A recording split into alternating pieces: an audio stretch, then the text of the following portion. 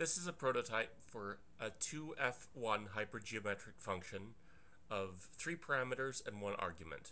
The parameters are a, b, and c. The pairs of parameters on the numerator, the a and the b, and the 1 parameter on the denominator, c, are separated by a semicolon. The c and the z are also separated by a semicolon in the argument of the function. The 2 represents the number of Pockhammer symbols on the numerator, the an and bn on the left side. The 1 represents the 1 Pockhammer symbol on the denominator, the c in parentheses with the subscript n.